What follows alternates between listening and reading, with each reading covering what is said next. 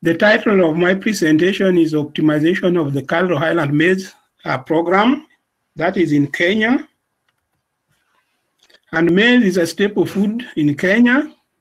And it is always milled and used as a corn meal. And when we lack maize in Kenya, we always say there's no food, there's shortage of food, despite the fact that there could be other foodstuffs like rice, bananas, and so on. So maize is a very important food in Kenya. Maize is grown on 2.1 million hectares per year, and the average yields stagger below 2 tons per hectare. You can see the graph on the right-hand side. The averages are below 2 tons per hectare, but in 2011, you can see that drop. And also in 2016, you can also see that drop.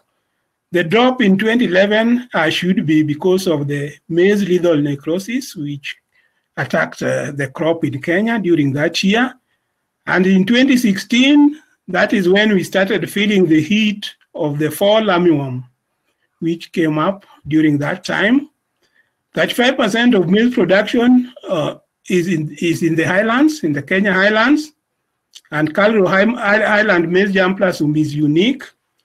This segment is not covered by CGIAR, and KALRO Highland Maize program was established in 1930, and recognized breeders like Larry Dara and Steve Eberhardt of the USDA worked in the program in the mid-70s. We started partnering with EiB in 2019, and in October 2019, the breeding program gap assessments were done. In February 2020, improvement plan was developed, and in March 2020, we set up 5 priorities, which you can see listed there. And these 5 priorities were listed mainly because of improving the genetic gain equation, which you can see on the right-hand side. We started by developing the product profile, and the market segment here is white grain maize. And the variety we want to replace here is called H6213, which was released in 2004 and has been in the market for the last 16 years. It has a market share of 48%. And the product team here, the traits we want to replace here are we want to consider here are grain yield, maize lethal necrosis, drought, stock lodging, ear rot, and also producibility. The product team consisted of the director of crop breeding and also other staff from different specialties. Another thing we considered was costing of operations. We had never done any costing of operations in the program, and we used the University of Queensland breeding program costing tool. And from the table there, you can see self-pollination nursery had high cost per row, while trialing had a low cost per row. The high cost centers rounded around guarding the experimental fields, and we thought that we could evaluate commercial service providers to undertake this function. Then another high cost center was flowering data collection. We realized that flowering date has a high heritability, and we decided that we could choose one good site and collect flowering data from this one good site, and that would help in reducing the cost. Then another one is taking the 200 kernel weight, and for this one we decided we could procure seed counter and use that to reduce the cost attached to this. And then we also realized that the 71% of the budget was for line development, and we decided that we could outsource this line development from CBHDH facility, which we are already using, and this would help in reducing the cost and also length of the breeding cycle, as seen in the breeding equation on the right-hand side. Adoption of BMS and retrospective genetic gains assessment, KALRO adopted BMS as the institutional data management system, and already KALRO has signed an agreement with IBP. We signed an agreement in 2018, and all our 2020 experiments were generated in BMS with IBP support. Historical data for the last 20 years have been curated and uploaded into BMS, and this can be available to KALRO management and other breeders in KALRO. Retrospective genetic gains assessment is being conducted on historical data, and the results which come out of this assessment will help us to decide on the breeding methods and the breeding tools to use to improve the genetic gain. And results will be available by the end of 2020. We also looked at the digitization of breeding operations, and equipments like packet printers, tag printers, handhelds, and seed counters have been ordered by EiB, and when we use these ones, we improve selection accuracy, which is part of our genetic gains equation. Impacts: electronic data capture will aid in integration with BMS, and printers will reduce time and cost for manual labeling, because all along we have been doing manual labeling, and we find that the problem is that sometimes these labels are rained on, and at the end when we are collecting data, we get problems because some labels get mutilated and rubbed. Seed counters will save the labor cost, which is a very high cost item. And the breeding, the team here consisted of 3 breeders from KALRO, and also we had partners from EiB, CIMIT, and also IBP. And I think this partnership will help in improving the Highland Maize program, which is a unique program in East Africa. So thank you very much. Okay, thank you very much, Dickson, for that very clear presentation and very informative presentation. We'll now open it up for questions, and I'll go through the chat. I don't see anything on the chat at the moment. Sam and Solomon, do we have anyone requesting to ask a question by video? If not, I will go ahead and ask a couple of questions to Dickson. Sure, I just cleared the queue in the moderation panel, so if anybody wants to ask by audio and video, please click Ask the Chair, and I'll put you straight through. Okay, so Dickson, I can kick off and ask you a question. So you're making a big effort to modernize your maize breeding program. What is your vision for success? Where do you see the KALRO Highland Maize program in 5 to 10 years from now? What would a very good, modern, thriving breeding program look like to you? I think the modern program, we should go towards using genomic tools to improve the genetic equation.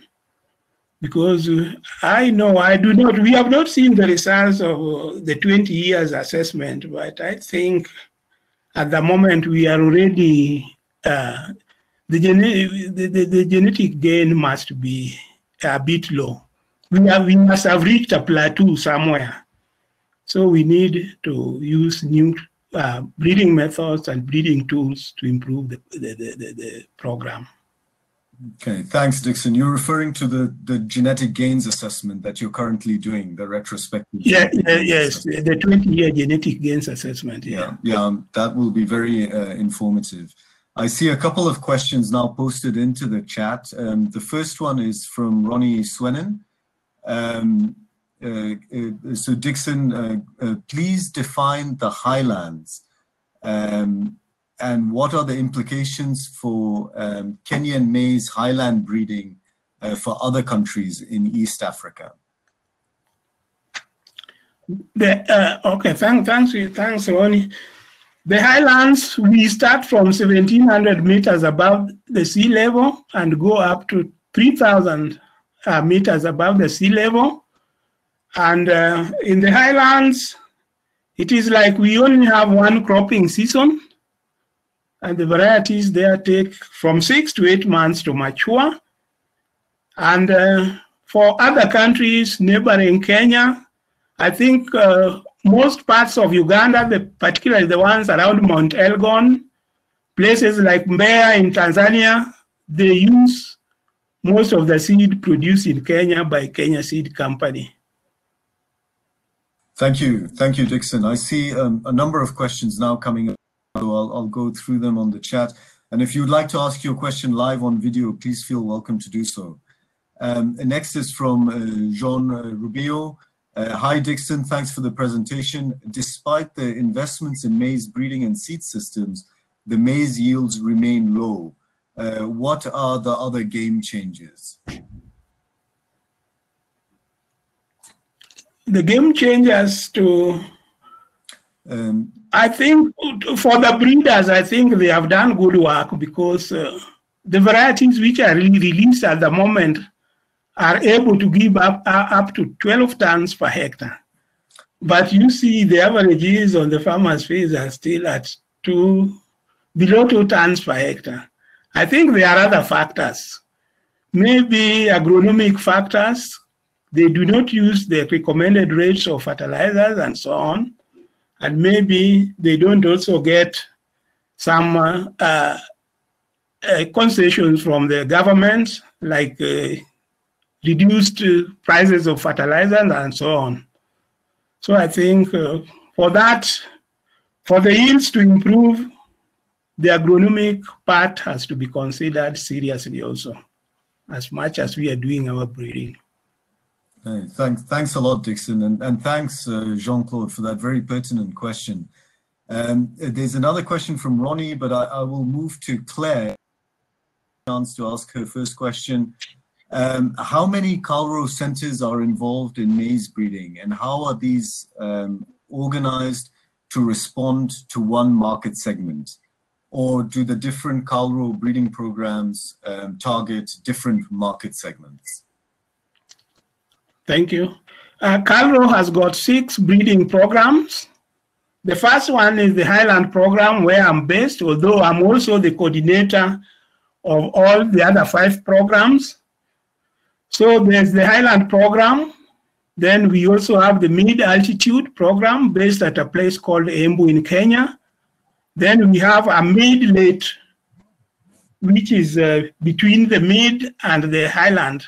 A mid-late program at a place called Kakamega.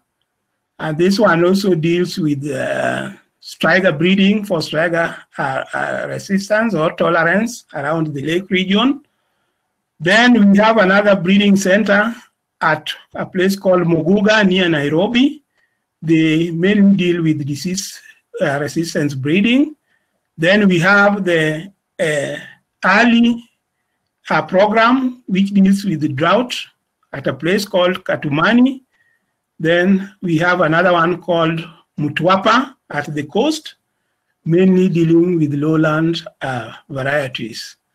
So those are the 6 programs in Kenya because of the different agroecological zones. They cover the different agroecological zones in Kenya.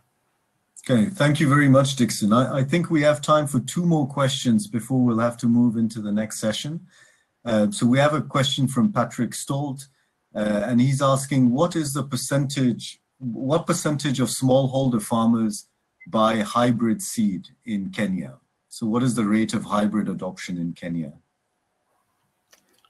In the highlands, 90% of the farmers use hybrid seed.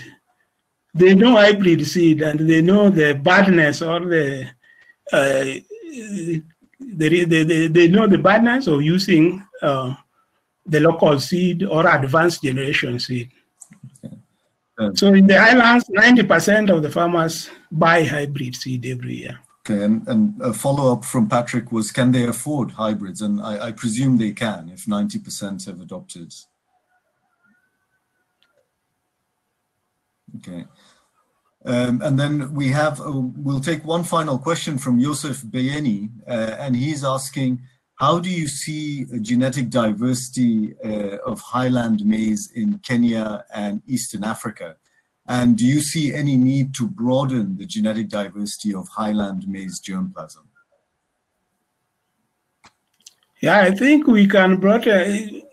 I said we have almost reached a plateau, and if we can get more germplasm to pump into what we have, then it would be very good. And I think CIMMYT should help us in doing this so that we can broaden the genetic base.